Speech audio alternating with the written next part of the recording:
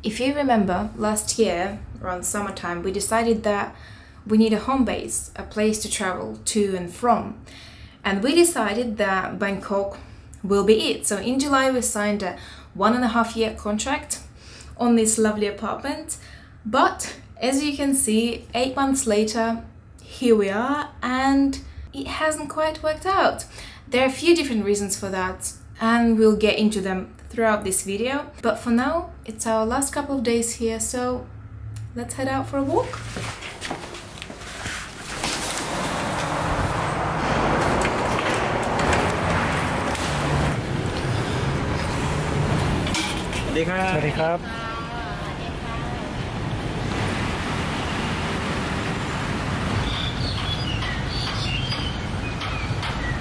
This is one of our favourite spots in central Bangkok, by the way.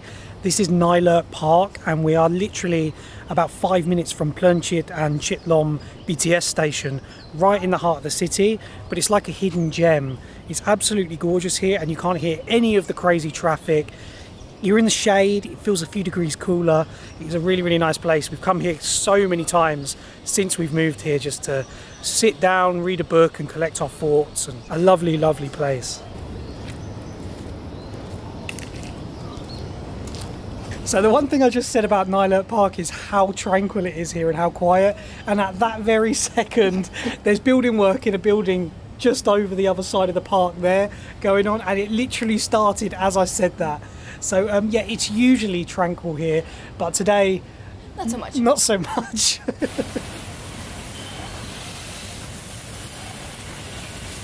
If we rewind 8 months into where we were at that point in time and what brought us to the decision to pick Bangkok as our base, I think both personally and as a couple, we were potentially going through a period of time where we had to work a lot of things out.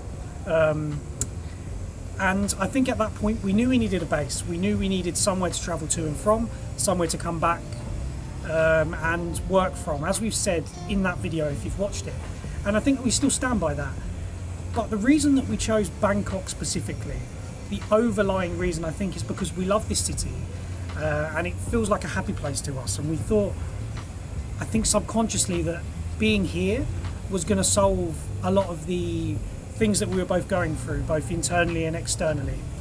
And I think we came to realise pretty quickly that that isn't the case, and that being in a certain place, if it's not right for you, is not going to solve that. I think it was about 2 weeks in, to be honest, after signing the contract, that we realised that perhaps this wasn't the right place for us to be based, and just in general for many reasons. I think it's hard to come to terms with, and I think we also put that to the back of our heads, even though we both realised deep down we didn't want to admit it to ourselves, especially after signing an 18-month contract.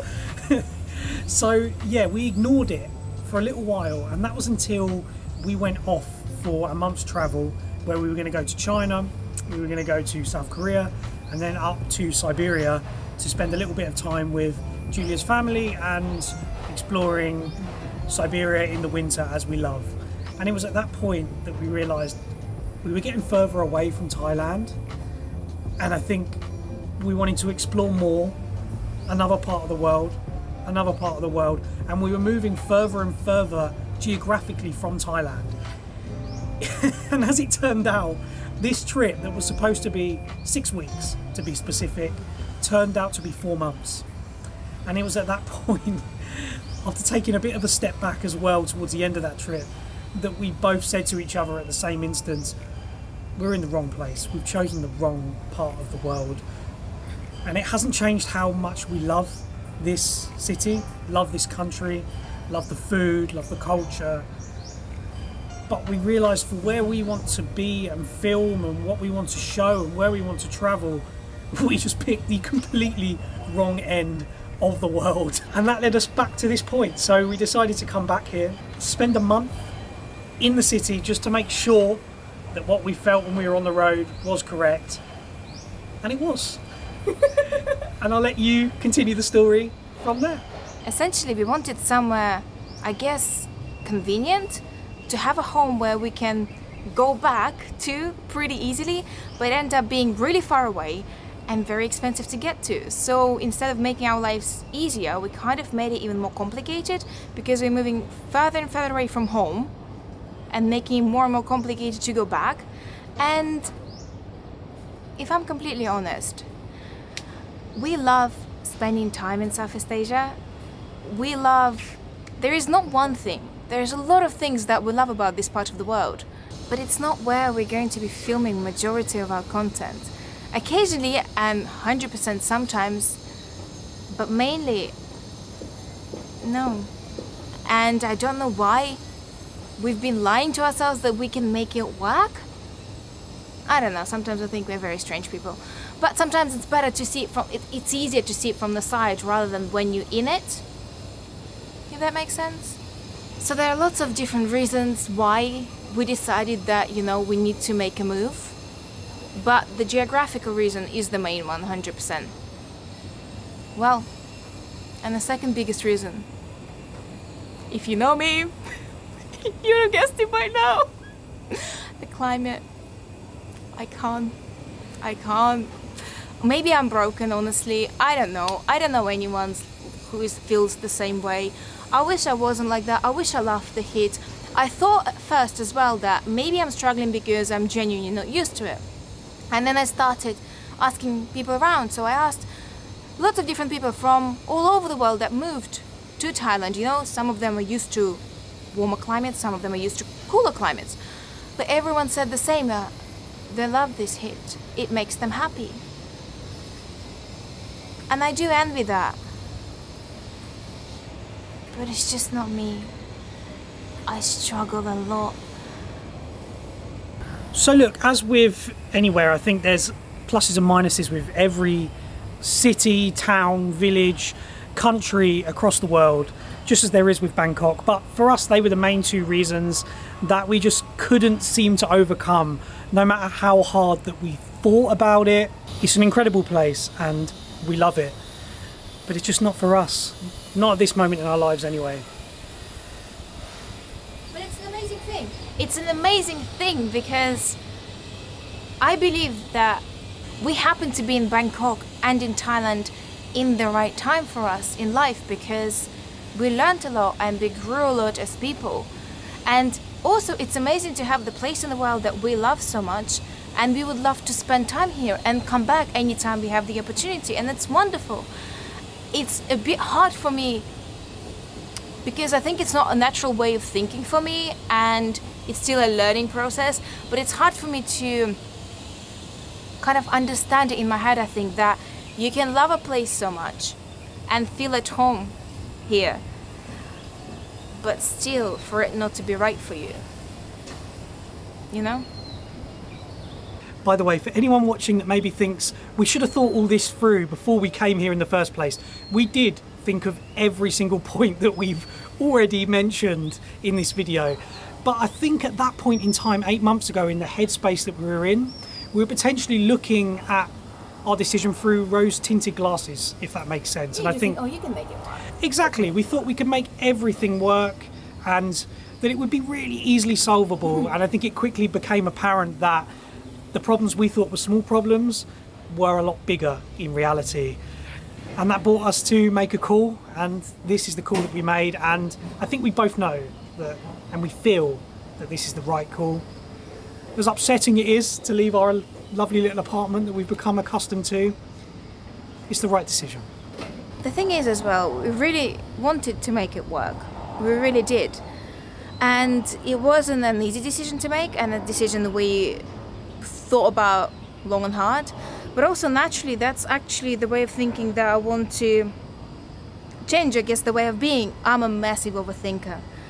Jesus Christ, honestly, the things that pop in my head, I can't even admit to myself that I'm thinking them, and it's a very tiring way to live. And as Matt just said, like, we should have thought, yeah, should have, could have, hindsight is a wonderful thing, and you know, this video is not about that. I think we're learning as people that, you know, you can make mistakes, and that's okay. That's okay, and that's something that we both haven't been good with, is just accepting that sometimes we get things wrong. You know, we're all human. We all do things in good faith, hoping that they're the right decision. But you can come back from any decision, and you can change anything you want to, and that's fine. No one's gonna judge you, apart from potentially yourself if you're that way inclined. And I think, yeah, this year especially has taught us to accept that as people we're going to make mistakes, but as long as we're trying to do everything in good faith and for the right reasons, we're just trying our best. Same as everyone, but I don't know why. I don't know whether everyone's the same or you're the same. It's easy to feel that way towards everyone else around you, but not to yourself. Well, I struggle with that anyway, and I guess you do too. So, on that note, I don't know if you can see my t-shirt, but this is nothing. This is nothing compared to my back and my crotch. No. Let's go find an air-conditioned mall or shop to stand in for 10 minutes and then go for a walk a bit further into the city. Yep. Let's go. Don't look at my back. Walk back. That wasn't me, by the way. It was me. Joking.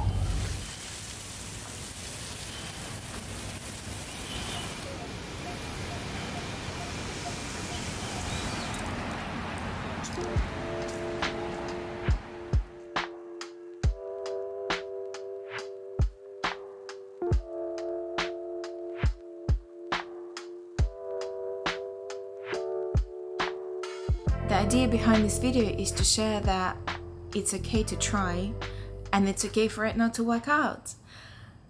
Not to work out anyway in the sense that you hoped or wished it would.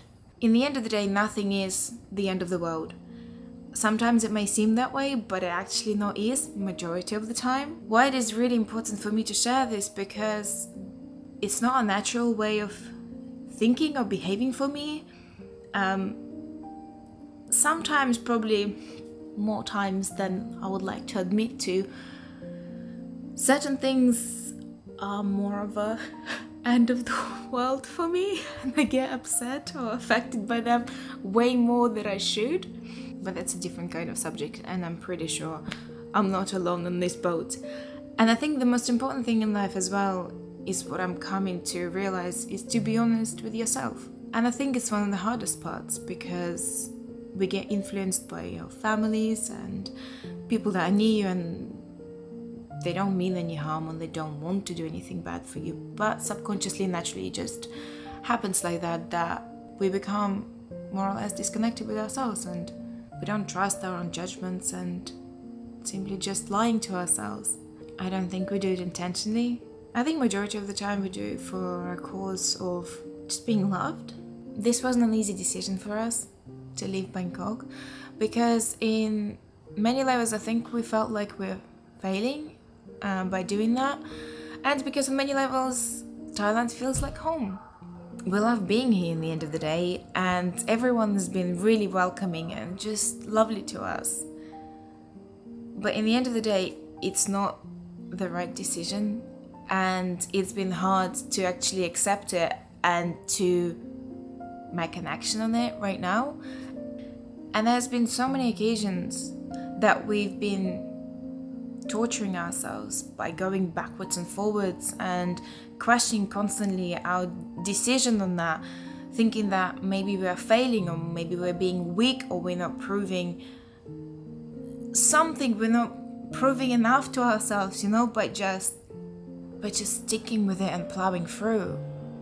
But deep down we know it's the right decision for us. And as sad as it is to leave now, we're not leaving forever. We'll always be happy to come back and spend time here. It's sad to leave this apartment, but that's what makes us feel that it's kind of meant to be, because it worked out that this apartment is going into good hands, which we'll tell you about in a bit. Do you reckon I should zip it up? I don't think it will be possible, to be honest. Oh. Zip it a little bit. That'll do. So it doesn't flap. Yeah. I think these last few days are going to be the worst. We actually started packing pretty much a week ago, because we just wanted to see how much stuff we have and decide what we're actually taking, what not, some things to give away and all that kind of stuff. But we decided to pack all the sort of main bits that we're not going to use now, and that there is less to do on the last day. I think because we've made this decision a while ago and we've come to terms with it, and subconsciously I think we let go.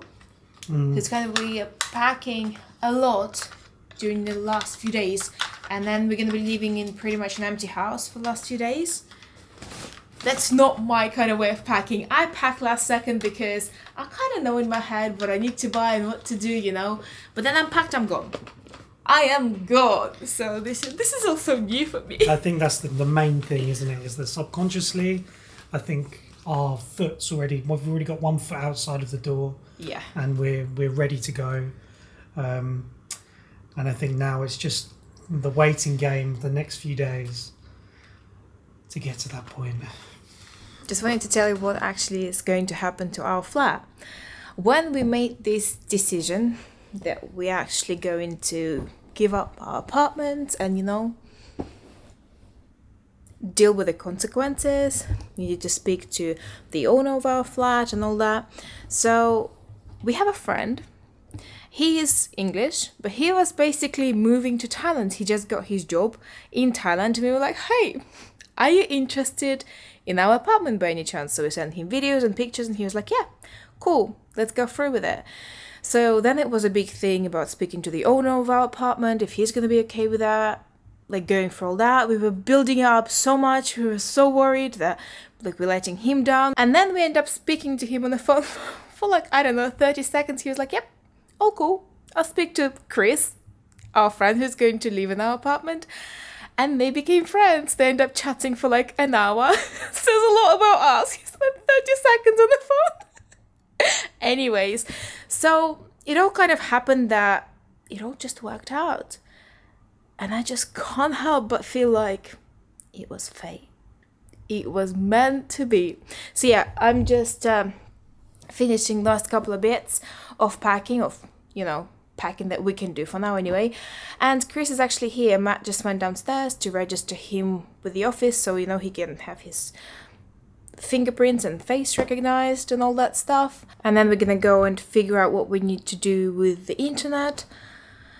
And yeah, basically handing our apartment today. Gonna give him the keys, and that's pretty much it. Even when we made this decision, everything seemed quite far away, quite distant. But now here we are. It's already happening. But I feel like with majority of things in life now, everything seems so distant, and now, hey, it's happening. Life seemed to go by too fast.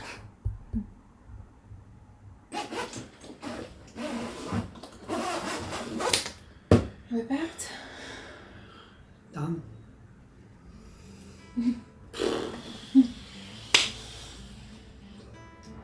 Well, we've made it to the final few hours here. We went out earlier to a place called Bangkok Seafood for a last supper, and to be honest, it's become a bit of a tradition. The last 3 times we've been, or even 4 times we've been in the city, we've gone there on the last night, so it felt right. And then we went for a wander through Benchaketi Park, which if you're ever in Bangkok, we highly recommend. There was a beautiful sunset, and we made our way back, done our final bits of packing. In an hour or so, Chris is getting here, and we're going to hand over the keys and head off to the airport.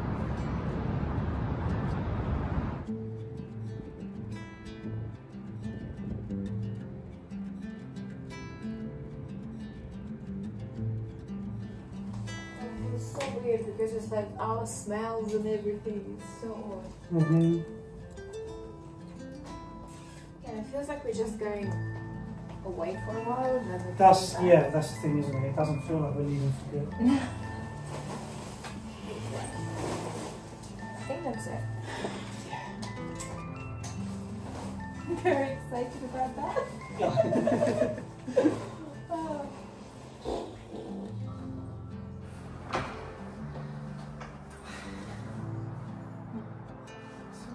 One last look. I'm not staying here. One last look. Bye bye.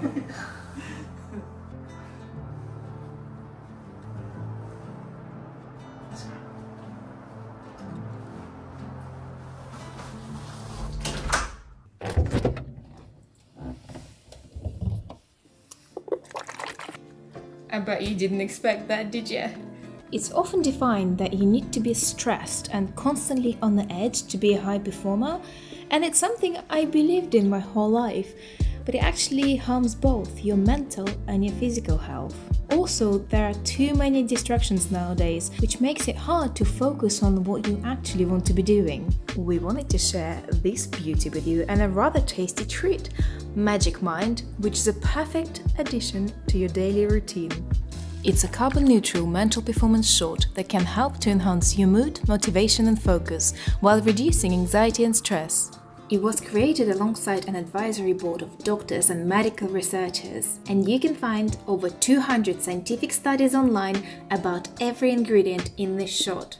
And by the way, all the ingredients are third-party tested and sourced from the best suppliers. For example, the organic ceremonial grade matcha that is only taken from the first harvest of each year. What we both really like about Magic Mind in particular is their transparency. They're not reliant on quick fixes, and this is not a quick fix. They believe that mental performance should be tackled over the long term, and some of the ingredients can take 3 to 4 days to get into your system. So they recommend taking Magic Mind daily and see how you feel after the 7-day challenge, which is what Julia and I have been doing over the past 7 days, and we feel much better for it. Honestly, the difference in our energy and focus compared to a week ago is actually pretty wild. You know that feeling when you're consuming something that is good for you? As it's going down to your stomach, you can just feel the good it's doing. Magic Mind does just that. It's shipped internationally to over 65 countries, and the best part is that you can follow the link in the description box below and enter our code MattandJulia20 at checkout for up to 50% off your first subscription for the next 10 days. If you would like to get more exclusive content from us, like daily vlogs and other travel vlogs that we don't put on YouTube, you may want to check out our Patreon community, where we post our future plans and loads more other different things. And if you would like to get your name on the credit section here and just support our channel. On that note, thanks for watching this video and see you in the next one. Mwah. And thanks once again for watching. Don't forget to check out Magic Mind by using the link in the description box below and enter the code MattandJulia20 at checkout for 56% off your first subscription for the next 10 days. See you in the next one.